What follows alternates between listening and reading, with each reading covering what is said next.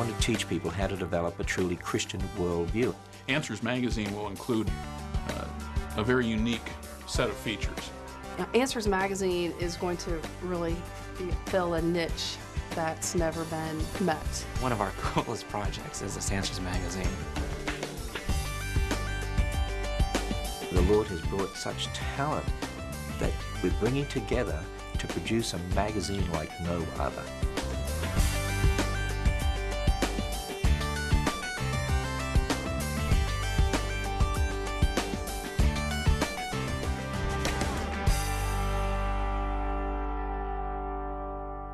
We took a survey of 1,000 people, which 400 people of our audience responded to, and we decided to put their information into this magazine so it's directly reflecting what they're wanting. We were able to put together what we believe to be a plan to produce a magazine called Answers that has some of the traditional creation evolution articles and so on, but also has many other features that will appeal to a wider variety of people. Mom wants more information that she can use with her young people in a homeschool setting.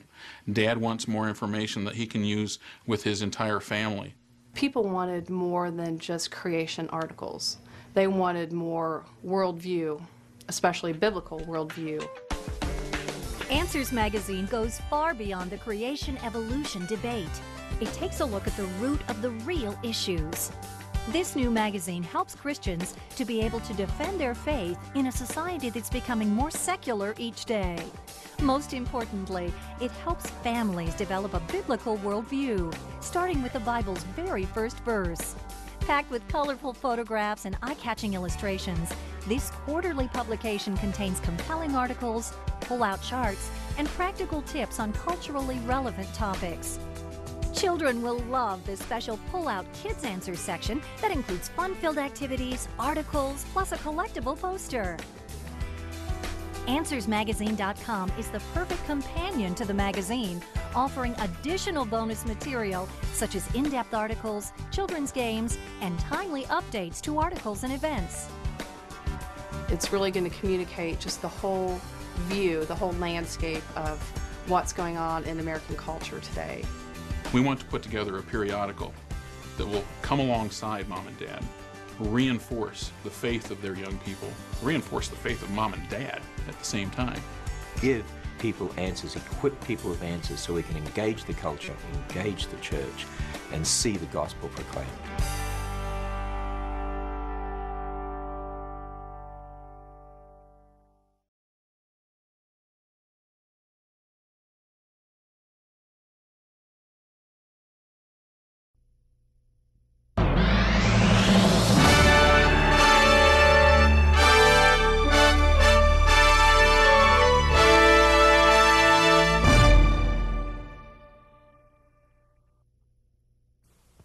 Welcome to a day of creationism from the Thomas Road Baptist Church in Lynchburg, Virginia, featuring Ken Ham with Answers in Genesis Ministries. And now the conference host, Dr. Jerry Falwell. This is session 3 of an all-day, 5-session day of creationism here at the Thomas Road Baptist Church, Lynchburg, Virginia. Ken Ham of Answers in Genesis is our teacher. And in this 3rd session, he is talking about what the Bible has to say about dinosaurs. Call all the children now on the phone. This is a great time for everyone to learn about dinosaurs and what happened to them. Well, buddy, what have you got here? I've got my pet dinosaur right here, Ken. This is a baby T-Rex. It's a T-Rex? Mm-hmm. Ah, can you hear me? Yeah, he can hear you. Okay, T-Rex, what's his name? Levi. Levi, do you believe in millions of years? No, obviously. Yeah. Got him trained, do I not? Yeah. Do you think Buddy Davis is millions of years old? Hey, yeah, I agree with that too. Levi, did dinosaurs die out millions of years ago? Did they die out millions of years ago? No, they didn't. Well, buddy, how about we have a fun time talking about some dinosaurs? You sculpted this dinosaur, didn't you? I helped sculpt it. Yeah, it looks like a real one, doesn't it? Fantastic. Dinosaurs, one of my favorite topics, and that's what we're going to talk about. A lot of people ask, how do you fit dinosaurs into the Bible? And one of the things I want to say to you is this. Do you know how you fit dinosaurs? Who'd like to know how you fit dinosaurs in the Bible? Would you like to know how you fit dinosaurs in the Bible? Okay, here's the answer. You don't. Then you say, what do you mean? Don't you believe in dinosaurs? Of course I believe in dinosaurs. But he sculpted these dinosaurs you see up here with me based on bones that we find and so on. Of course I believe in dinosaurs. But you know the problem? You know why Christians don't have answers to things like dinosaurs? Because they're trying to fit dinosaurs into the Bible. They say, how do you fit the World Trade Center bombings into the Bible? How do you fit the Grand Canyon into the Bible? How do you fit fossils into the Bible? See, the point is you don't fit those things into the Bible. You don't take man's interpretation of the evidence in the present and try to fit it into the Bible. You use the Bible as a history book to explain dinosaurs. And that's what I want to do with you. I want us to take the Bible as a revealed Word of God, what it claims to be. In fact, I call the Bible the history book of the universe. And we're going to go through that history step by step, and then we're going to show you how you take that history as a pair of glasses. Remember we talked about those glasses in the first session? Put those glasses on, go out and apply the history that encompasses geology, biology, astronomy, etc. See, the Bible gives you the big picture of history, so you can go out and apply it to the evidence of the present, and we can explain dinosaurs and use real science in the present to confirm that the biblical glasses are correct. Isn't it exciting being a Christian? It really is. Well, the Bible says that God created a perfect creation. He created in 6 days, as we've talked about, and he said that everything he created was very good. Then, of course, we know that sin and death entered as a result of Adam's rebellion, and then we have an event called the catastrophe of Noah's flood, and a great geological event. Animals were on board that boat, every kind of land animal. By the way, were dinosaurs included? We're going to find out if dinosaurs were included, because my Bible in Genesis 6 says 2 of every kind, 7 of some, except the dinosaurs went on board. Doesn't your Bible say that? Not at all. And then we learn that there was confusion at the time of the Tower of Babel. God gave different languages. People split up, moved out over the earth. By the way, you know what people did as they moved around the earth? They drew pictures of animals that they lived with. And we find cave drawings that look like dinosaurs. Well, we'll find out about that too.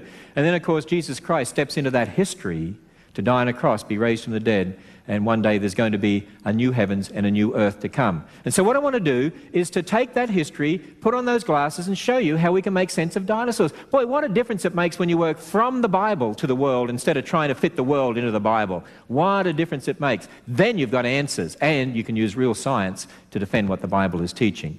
Well, the Bible says that God made everything in 6 days. He tells us what he did on each of the days. And on day 6, he made the land animals, and he made Adam and Eve. And you'll notice that one of the land animals we have pictured on day 6 happens to look like, what kind of animal does it happen to look like?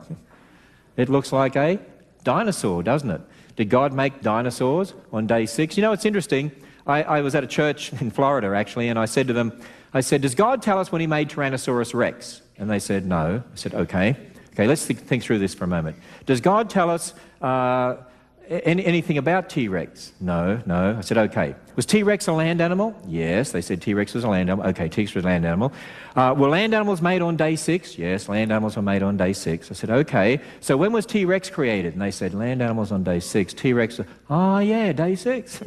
See, the Bible is not a science textbook, right? I had a university student once yell out to me, and he said, but the Bible's not a science textbook. And I said, you're right, and I'm glad about that, because science textbooks change every year. But the Bible doesn't change. If the Bible was a science textbook, we'd be in trouble. But where the Bible touches on science, can we trust it? And the answer is yes. See, the Bible gives us the big picture. It doesn't name all the land animals and give all their names that we have today or anything like that, but it gives us the big picture of history to understand the real world. And so if God made land animals on day 6, and those days are ordinary days, guess what? I'm going to stand up in the culture and authoritatively say, dinosaurs live with people. Now, I'll be mocked at for saying that, and a lot of people don't want to say that. We don't want to be scoffed at, do we? But you know something? If that word for day means an ordinary day, and I'm going to take God's word as written, I don't care what the world says, I'm prepared to stand in the authority of the word of God, and I know ultimately nothing in science will contradict it, because it is God's word, and that's what we find. By the way, I can prove to you dinosaurs lived on the same day as Adam anyway, because I have a photograph that Eve took in the Garden of Eden, and there you can see Adam and living, the kangaroo and so on, living beside T-Rex. Actually, that's a picture, I believe, from Scripture, that dinosaurs and people lived at the same time. Of course, when I teach children, a lot of children say, but sir, I've had people tell me dinosaurs lived millions of years ago. You know what you do when someone says that? You learn the lesson from Job. In Job chapter 38 and verse 4, one of my favorite passages of the Bible, you know what God said to Job? Where were you when I laid the foundations of the earth? In other words, I say to children, the next time somebody says millions of years ago, put your hand up and ask this question, excuse me, were you there? Because I've had them come back to me and say, Mr. Ham, we asked the evolutionists, were you there? And they said, no, we weren't, but you weren't either. What do we say now? I said, oh, it's simple. You know what you say now? You say, no, I wasn't there, but I know someone who was, and I have his word. Would you like to read it? Because you know what? Where do you put your faith and trust? In the words of men who don't know everything, who weren't there, who are sinful creatures, whose theories change every day, or the word of God, who's always been there, whose word changeth not? Where would you like to put your faith and trust? Because then people say to me, but wait a minute, the word dinosaur is not in the Bible. Well, that's true, but neither is the word email. It's not in the Bible either, right? And anyone who has email knows it came after the curse, of course. Poodles and email, same sort of thing, you know what I mean? But you see, the word dinosaur was first invented in 1841. It was invented by a very famous man. If you go to the British Museum of Natural History in London, you'll see there a statue dedicated to Richard Owen, who was the first director of the museum. And Richard Owen invented the name dinosaur from two Greek words, dinosauria. He had the bones of a couple of creatures, Iguanodon and Megalosaurus, and he wanted a name for those bones to describe these creatures that he hadn't found before, and so he invented the name dinosaur, which means terrible monster or great big lizard, if you like. See, if you think about it, the King James Bible was first translated into English in 1611, and the edition we use today, I think 1769 edition, something like that. But see, the word dinosaur wasn't invented till 1841, so you certainly wouldn't find the word dinosaur in the King James Bible. But you know something? I'm disappointed it's not in some of the other translations, more modern translations. I suspect that modern translators are influenced like everybody else with millions of years and evolution and so on. But you know, even though the word dinosaur itself is a modern word, I think there is an old word that means the same. If you have a look up here on the stage, you'll see Buddy has done a dragon. Aren't there dragon legends all over the world? There are, aren't there? Fire-breathing dragons like St. George and the Dragon. If you go to one of the big museums in London, you see a plaque there about a sculpture that was done in the 1500s. It's a sculpture of St. George and the Dragon. And as you travel around England, you see dragon carvings everywhere. In fact, these are some famous dragon heads that you see in a certain place in England. In fact, if you go to the country of Wales, you know the national emblem on the flag of Wales? It happens to be a, what? Dragon. Now, I have people say to me, wait a minute, aren't they just mythical stories, mystical stories, and all the rest of it, dragon legends? You believe in dragons? Whoa, wait a minute. Do you know there are flood legends in cultures all over the world? The Australian Aborigines, the Fijians, the Hawaiians, the Eskimos, back to Babylonians and so on, they have stories that sound like Genesis 1 to 11. It's remarkable. The Aborigines had these stories before they met missionaries about a global flood, about 3 suns on a boat. The boat lands on a mountain after this flood that covered the earth, and God put a rainbow in the sky to tell them what the weather would be like. You heard a story something like that? And you know, you have these stories all over the world. You know why? Why is it that so many of them have elements just like the Bible? Well, the reason to me is obvious. Because they're all descendants of Noah. And those particular legends have been handed down, they've been changed, but there's still elements there the same. And that's why we have flood legends all over the world. You know what, friends? We have dragon legends all over the world. You know why I believe we do? Because there's a basis in something real. They might have embellished some of the stories, but there has to be something real. There are dragon carvings all over the world. In fact, in the Bible, in the Old Testament, the word for dragon in the Hebrew, tananin, occurs a number of times. And if you replace it with dinosaur, it actually fits quite nicely in most instances. Now, in some of the modern translations, you won't find the word dragon. For instance, in the book of Isaiah, I know you say Isaiah in America, but that's incorrect. The I's in the middle. It's Isaiah. You can see there, have to pronounce things the Australian way, right? There's the word dragon that you can see there. Well, in some modern translations, it puts jackal. I got news for you. It's not the word for jackal. They've just imposed a modern animal on there, not knowing what it was. I think these could be the dinosaurs that we talk about. Even in Jeremiah 14, talks about dragons as well. See, what a difference it makes when you start from the Bible and move out to the world and try to take off the world's glasses. You see things differently, don't you? Instead of starting from the world's idea of millions of years and so on and then going to the Bible, you would never see these sorts of things. See, that's why we need to start from the Bible. And so I believe that the dragons of old could be what we call dinosaurs today. And that's why we had Buddy for our Creation Museum. As you can see, he sculpted a dinosaur. And that dinosaur he sculpted, by the way, is actually based upon the dragon he sculpted is based upon the dinosaur Baryonyx. Just to show you how people could describe creatures and embellish the story a bit over the years, things like that. Do you know the Bible doesn't only talk about land dragons? Do you know what else the Bible talks about? It talks about the dragon that is in the sea.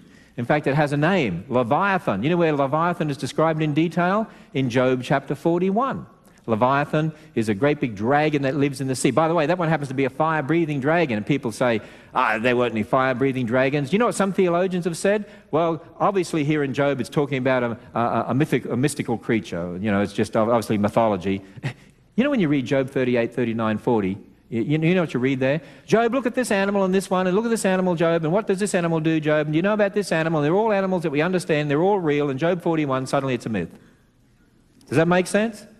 Not at all. No, I believe Leviathan was a real animal. And of course, in the Psalms, we read about, again, the dragons that are in the waters. Hey, if there are dragons in the waters, why couldn't they be something like the great Kronosaurus we find bones of in Queensland, Australia? Or how about the plesiosaur? I'm sure you've all heard of the plesiosaur. But then there's another interesting passage in the Bible, in the book of Isaiah again. And notice what it says here. In the book of Isaiah, there's a flying serpent. Do you know there are creatures, or bones of creatures we find, that scientists today refer to as flying serpents? In fact, there's one up here, as you can see on my left. It's a pterodactyl. That's really a flying serpent. Some of you might have heard of the Rhamphorhynchus, might have heard of the pteranodon. We had Buddy make a pterodactyl for our Creation Museum that we're building. So you see, I don't see why the Bible might not be talking about those creatures. Why not? If you start from the Bible, it gives you a whole different perspective at looking at the world. And we're going to test this with real science as we go on here a little later to see if this makes sense. By the way, I do want to get rid of a misconception. A lot of people think that all dinosaurs were big, like T-Rex. You see this T-Rex here. This is a head that Buddy has sculpted. He's quite a sculptor, isn't he? And right now, he just finished, I'll show you this under construction, he just finished putting that head on a T-Rex model for our museum, 40 feet long, 14 feet high. I mean, it's an enormous dinosaur. It's now finished, and I've been to some of the best museums in the world, and I've never seen dinosaur models as good as what Buddy has built. And we praise the Lord for that. Here he is with his stegosaur. I really like the stegosaur too. It's just absolutely phenomenal. Here's some of the other dinosaurs that Buddy has sculpted that are going to be in our Creation Museum. But see, I put these up for a particular reason. Do you know that most dinosaurs, from all the skeletons we find, the average size of a dinosaur is only the size of a sheep? Did you know that? That's true. Even though some dinosaurs were big, the average size is only the size of a sheep. So don't get the idea that all dinosaurs are big. But these dinosaurs are going to go in our Creation Museum that we're building in the greater Cincinnati area. We hope to open it in 2004. We're praying the Lord will provide the funds for that so we can do that. And we've already started doing the excavation. Humanists have been trying to close us down to stop it. We even had a court case. It's been a long story. If you look up our website, you'll read that story of intrigue. It's been in newspapers all over the world, actually. It's going to be a 95,000 square foot facility. You know what's going to happen? People are going to come in. We're going to use Buddy's dinosaurs. We have millions of dollars worth of exhibits we obtained from a museum in Baltimore, actually. We have an exhibit designer. He called us up and he said, I was head up the design of the Jaws exhibit and the King Kong exhibit for Universal Studios, but I'm a Christian, I'm a creationist. Can I please come work for you and design your exhibits for the Creation Museum?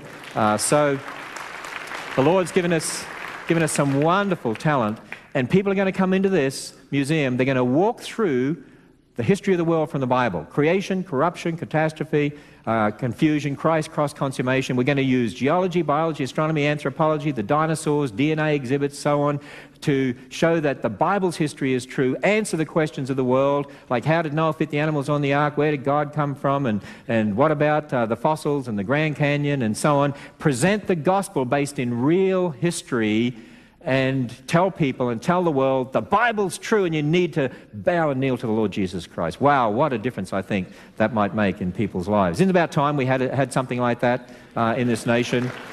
And I would encourage you to be praying for that, because I believe, you know what, the world's media is interested in this. They are. We've had the world's leading media, whether it's CNN, Fox News, whoever, they've all said, we want to be there when it opens because they see this as confronting the culture.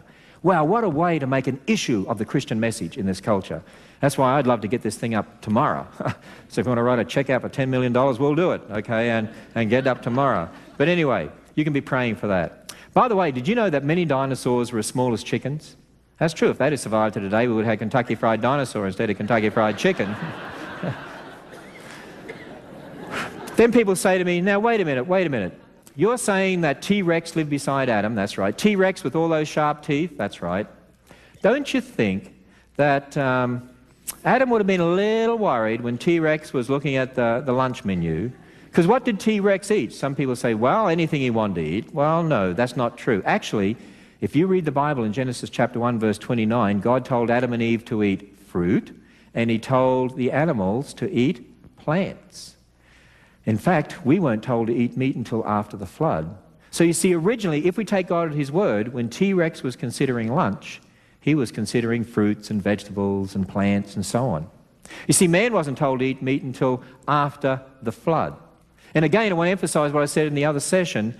Biblical history teaches us very plainly, death, bloodshed, disease, and suffering is a consequence of sin. See, as soon as you believe in millions of years, you've got all that death and bloodshed and disease, dinosaur bones with evidence of cancer before sin.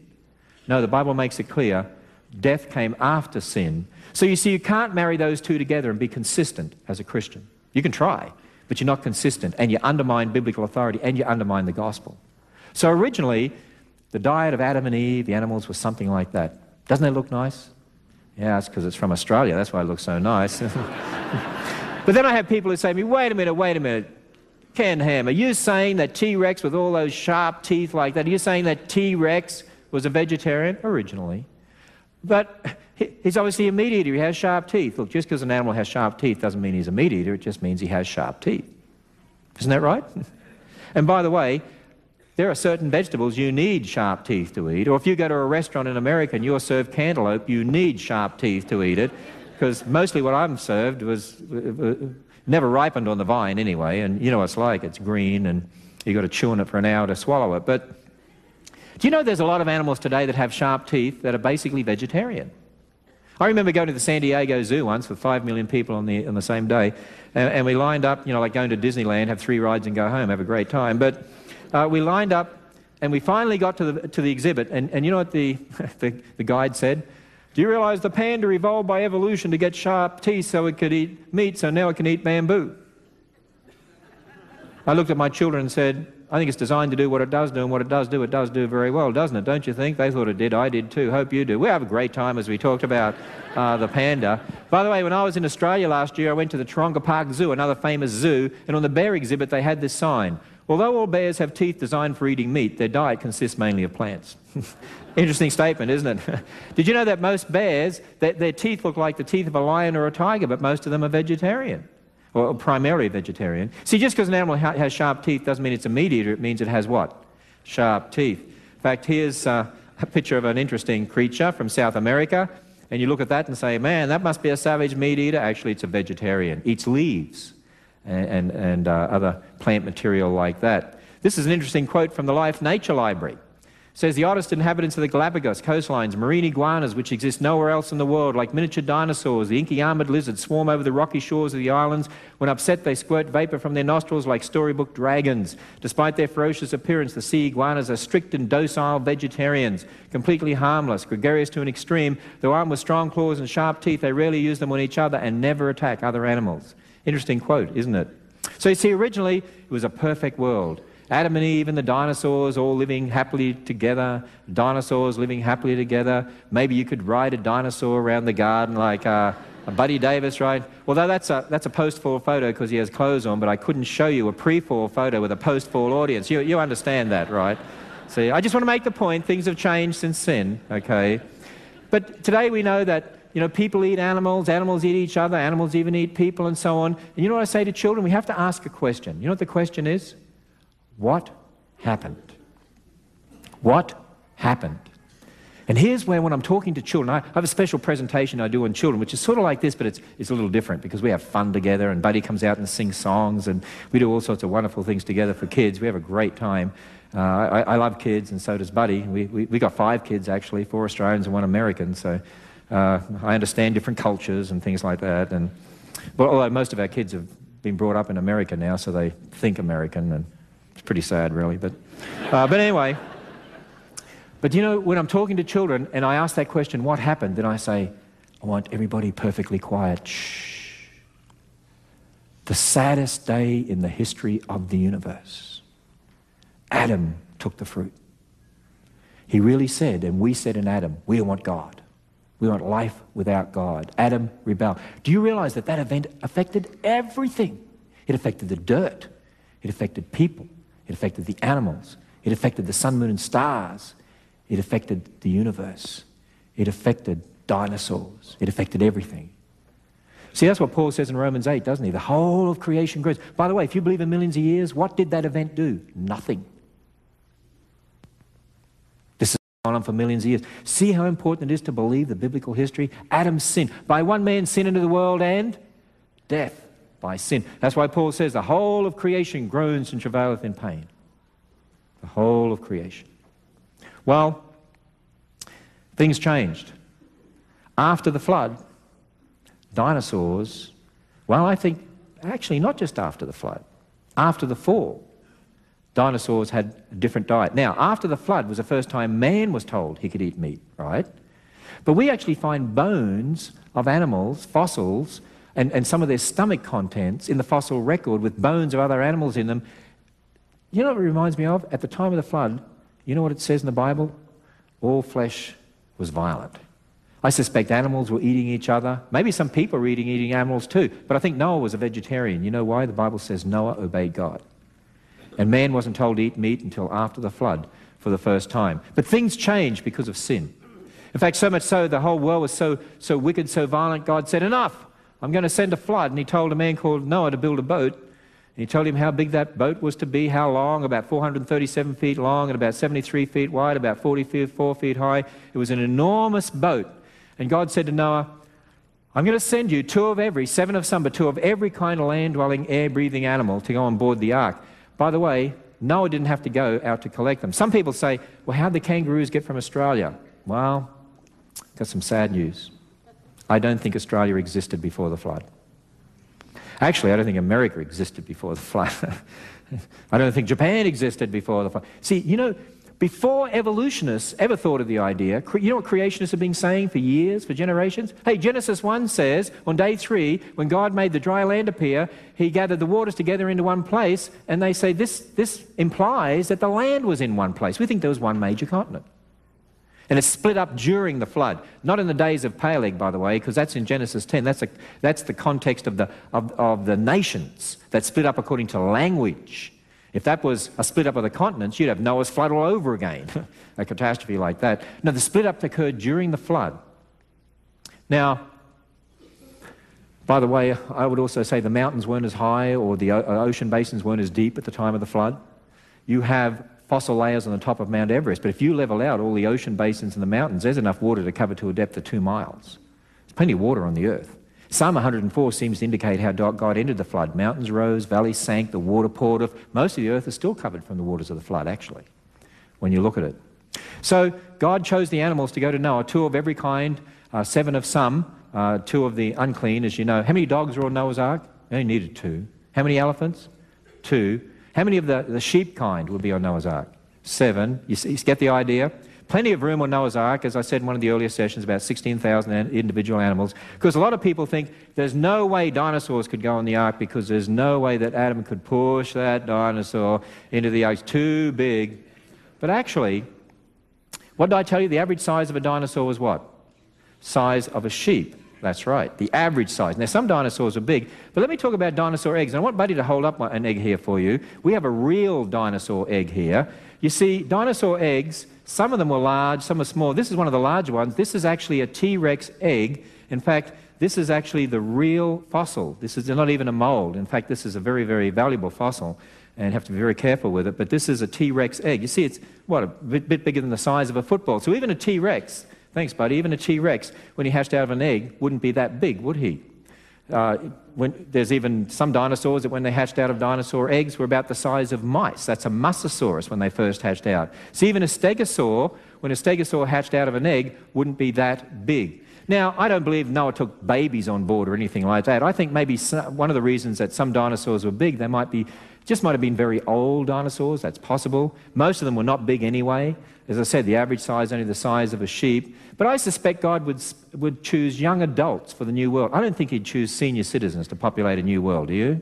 I think he'd choose young adults for the new world. But then people say to me, but wait a minute, there are over 600 names of dinosaurs, aren't there? You know, Parasaurolophus, Pachycephalosaurus, Julimamus, Psittacosaurus, Tenostropheus, Allosaurus, Supersaurus, Brontosaurus, Tyrannosaurus. I mean, all those sorts of dinosaurs.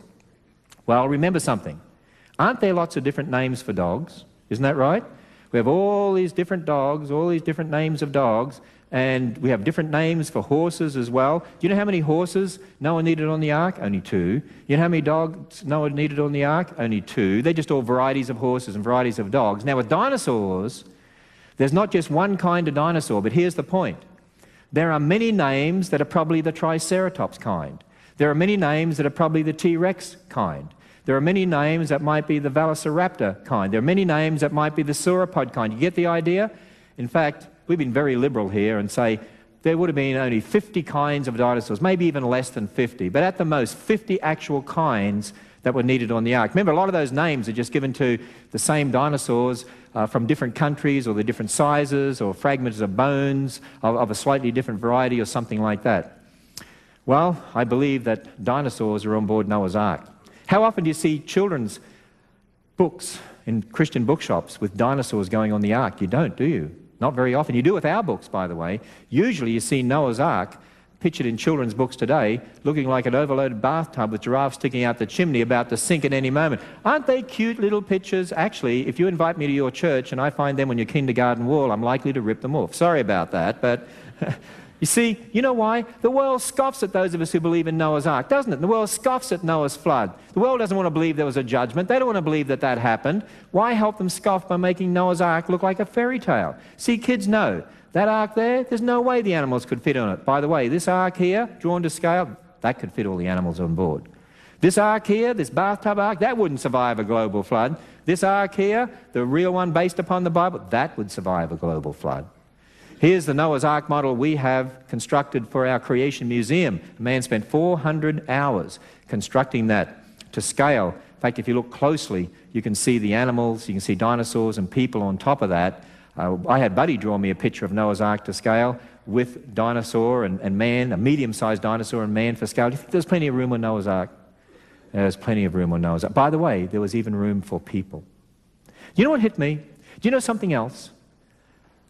Not only should we not make Noah's Ark look like a fairy tale, but there's something else about Noah's Ark that's very special. Did you know that Noah's Ark is a picture of salvation, a picture of Jesus Christ? Can you imagine? It says in the Bible that in the New Testament, Noah was a preacher of righteousness. And I can imagine on the last 7 days, when the door was still open, can you imagine Noah out there? Come through the doorway to be saved. You need to come through the doorway to be saved. There's a flood coming. You know what people said? Oh, God's word's not true. There's no flood coming. We don't believe God's word. You know what happened? The door shut. God's word is true. The Bible says just as there's been a flood as a judgment, there's going to be another judgment, but not by water next time, by what? Fire.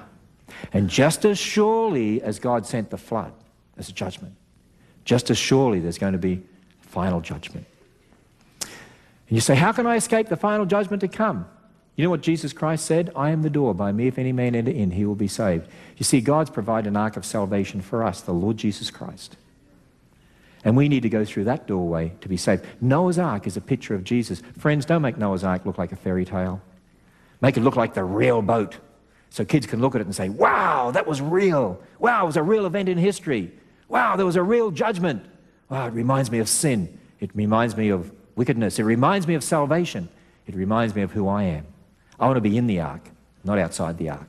Wow, what a wonderful message we have for the world. Well, the Bible tells us the fountains of the deep broke open all over the earth. There were tidal waves, earthquakes. Only those animals, including dinosaurs that were on Noah's Ark, were safe. Those outside the ark, what happened to them? Well, they drowned and covered with mud and turned into fossils. And what do we end up with? Billions of dead things buried in rock layers, laid down by water all over the earth. Oh, by the way, Buddy has a song, billions of dead things buried in rock layers, laid down by water all over the earth. You know, people sometimes think that I get my sayings from his songs, and I tell people, no, the songs came from my sayings, and then he tells people the sayings. So anyway, we have fun out the front here, because we do all this together, actually. We have great fun about this. But you're going to hear that song at the end of this session. And by the way, when he sings that song, once you've heard it, you'll never forget it. You'll never sleep again.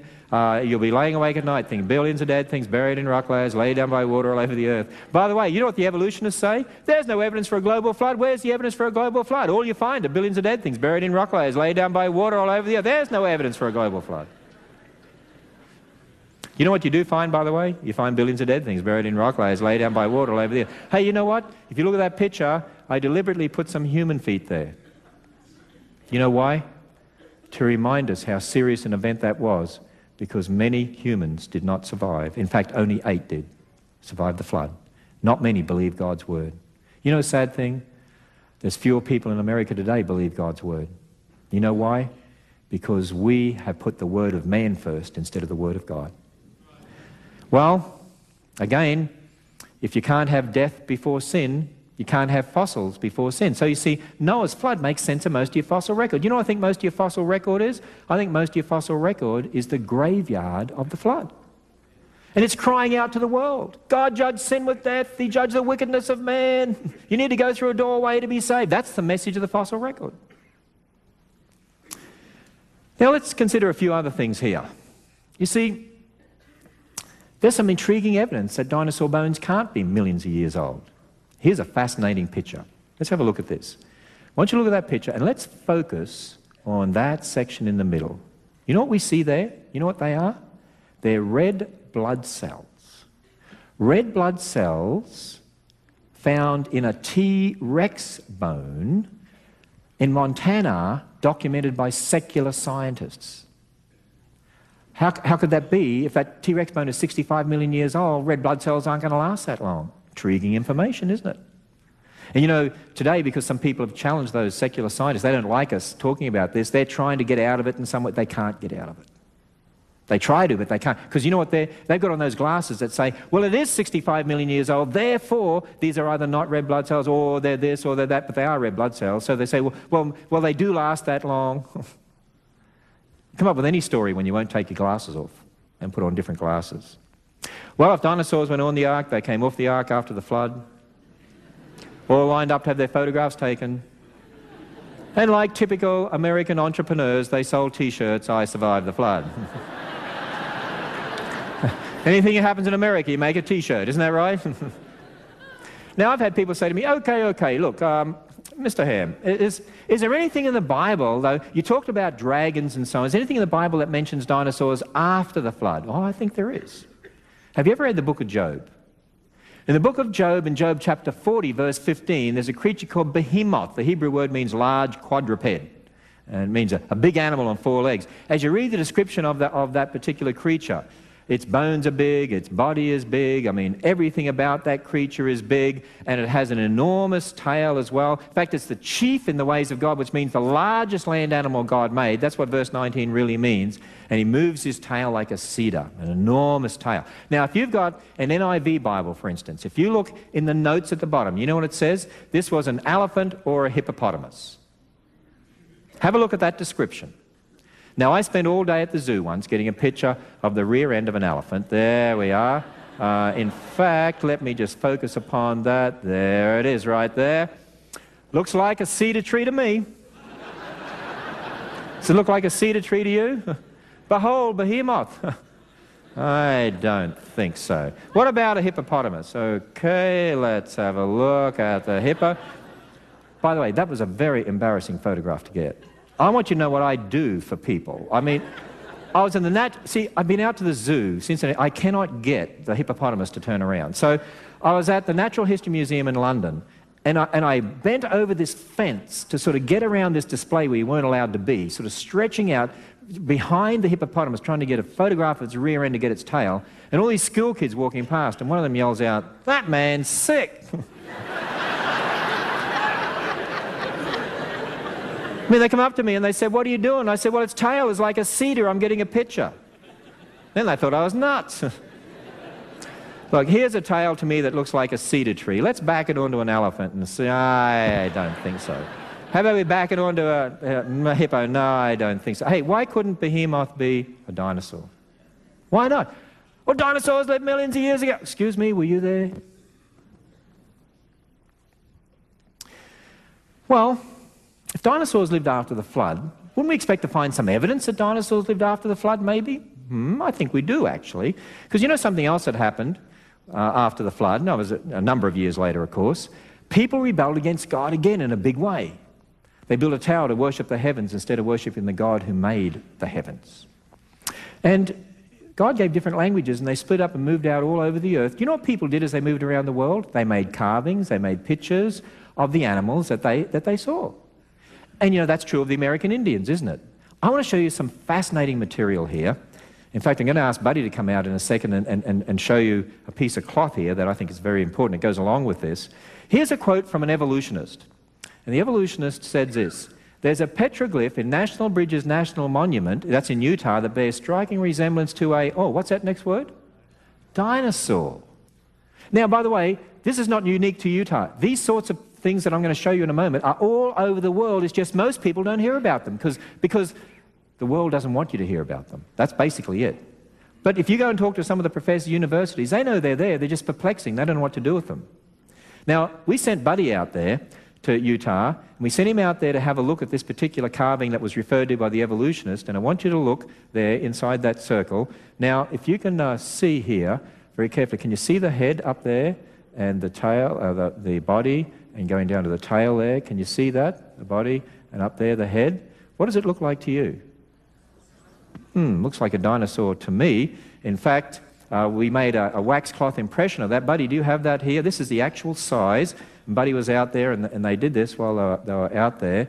Can you see that? What's it look like to you? Does it look like a dinosaur to you? Yeah, it looks like a dinosaur, doesn't it? You know what's fascinating to me? I'll tell you what's fascinating. You go out there and you talk to the park rangers, and you say, because there's lots of other carvings right there beside this one. What is this one? Dog. What's this one? Man. What's this one? Deer. What's this one? Bird. What's this one over here? We don't know. They call it a mystical creature. Why couldn't it be a dinosaur? Oh, no, it's not a dinosaur. Why? Indians didn't see dinosaurs. Excuse me, were you there? How do you know Indians didn't see dinosaurs? Now, there's another one out there that Buddy went and photographed for me too. This is, can you see that? It's very light, isn't it? But you can see it's eroded away. But if we fill it in just with some chalk or whatever, that's what it looks like. But you can see that one there as well. Now, there's something else that's fascinating. Remember I mentioned to you about pterodactyls earlier, about maybe being the flying serpents? Okay. Well, out at Black Dragon Canyon in Utah, and Buddy went out there as well and saw this one. The Indians have drawn a painting of a creature that has a crest on its head. It's got a lump on its head. It has webbed feet, big wingspan, doesn't have feathers. See, they didn't draw it with feathers. They drew it like this. Well, if you have a look at that pterodactyl, what do you notice? It has a crest on its head. And from the footprints they made, some of them had webbed feet. You know what I'm suggesting to you? By the way, not far from there you do find bones of pterodactyls. I think the Indians saw the bones flying around. With flesh and hair on them, of course. You understand that, right? See, if you start with the Bible and go to the world, you start saying, wow, this makes sense. The dragon legends, the red blood cells in the T-Rex bone, the pictographs, the paintings the Indians have drawn. Yeah, it all makes sense. And the fact that the dating methods don't work and they all have problems, there's nothing that contradicts the biblical history. Of course, then people say to me, okay, if this is true, you tell me then, what happened to the dinosaurs? Well, I think that's pretty simple. I think they died. Isn't that right? They died. Now, evolutionists have over 100 theories as to why they died. You know, maybe hit by meteorites, or some of them think that an asteroid hit them, or maybe they ate an American hamburger and had problems, or maybe like most of us, they overate Some of them probably went on one of those diets you see on TV. Some think they died of starvation. Some people think there was just too much smoke on the earth, and that's what happened to them. But let that be a warning to you, by the way. But as I say to people, look, it's not a mystery. I was just over in Glasgow in Scotland, went to the Science Centre there, and they had a little display, and took a photograph of it for you, which says, here's the species of animals and plants made extinct since January 2000. We called up the Cincinnati Zoo, and you know what the scientists there said? At least 7 species become extinct per day. Now, species is not a kind, you understand that, but at least 7 species become extinct per day of animals, they say. You see, here's my point. We have endangered species programs. Why? Because extinction is the rule. Animals become extinct every day. And, you know, people come to me and say, well, what happened to the dinosaurs? I say, why aren't you interested in all the other animals that have died out? Why is it just the dinosaurs you're worried about? It's because we're influenced by millions of years in evolution, that's why. But you see, if you start thinking about it, we have endangered species programs because we're losing animals, they're dying out every day. If you said to a scientist, why do we have endangered species programs? You know what they'll say? Why? Well, it's obvious. Animals dying out every day, animals becoming extinct, we're trying to save the animals. And plants, there's only a few of this left in the wild, there's only a couple of these in captivity. Why do animals become extinct? Why? Everyone knows. People killing them, clearing the land, diseases, genetic mistakes, catastrophes, all sorts of reasons. What happened to the dinosaurs? We don't know.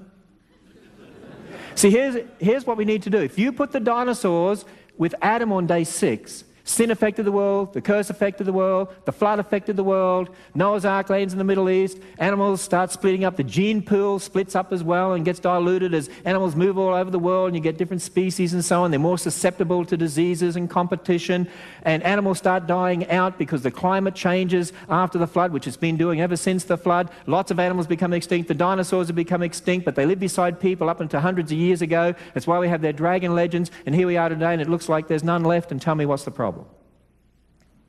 It's only a problem if you believe in millions of years, or you believe in evolution. You know, in Australia in 1994, scientists got a shock. They found a tree called a Wallamai pine tree, which they thought existed nowhere in the world. They've only found it in the fossil record at the time of the dinosaurs, according to evolutionists. Now, 140 million years ago, supposedly. Now, think about this carefully. If I had before 1994, said to an evolutionist, I believe the Wallamai pine tree lived with people, they would say, that's ridiculous, that became extinct with the dinosaurs 140 million years ago. Suddenly they find it living in the Blue Mountains in Sydney for the first time in our modern world in 1994. And you know what one scientist in Australia said? This would be no different to finding a living dinosaur. They call it the dinosaur tree. Do you see what I'm saying there? People scoff at me for believing dinosaurs live with people, but the dinosaur tree, the Wallamai pine tree, supposedly didn't live with people. They would have scoffed at me for that, and suddenly they find it living, and they say, oh, well, it's a living fossil. That's when fossils aren't dead. Friends, what I'm saying to us is this. When you put on the glasses of secular history, it doesn't make sense of dinosaurs, real science doesn't support it, there's a lot of problems. When you put on biblical glasses, we can explain dinosaurs, the fossils, the Wallamai pine tree, and so it goes on. Actually, you know what I call dinosaurs? I call dinosaurs missionary lizards. I remember a time I went to church and the pastor said, what are you going to preach on this morning? I said, dinosaurs. Dinosaurs! He said, I want you to preach the gospel. I said, I will. How can you do that using dinosaurs? I said, you don't understand. I'm not fitting dinosaurs into the Bible. I'm using the Bible to explain dinosaurs. And when you do that, you start talking about dinosaur bones and you know they're dead. Isn't that right? And you're reminded, death, yes, death came into the world because of sin. Exactly. So then you can start talking about the wages of sin is death. You can talk about Adam and Eve and so on. And then we're reminded that all have sinned. Why? See, there's no one innocent. All have sinned because we're all descendants of Adam. We sinned in Adam, so we're alienated from God. We can't live with a holy God. That's why God sent his Son. He loved us so much. See, there's our God of love. Where's our God of love in the midst of September 11th? Where's our God of love in the midst of tragedy every day? You know where our God of love is? Even though we told God we didn't want him and we live in a world that we wanted, he said, but I want you.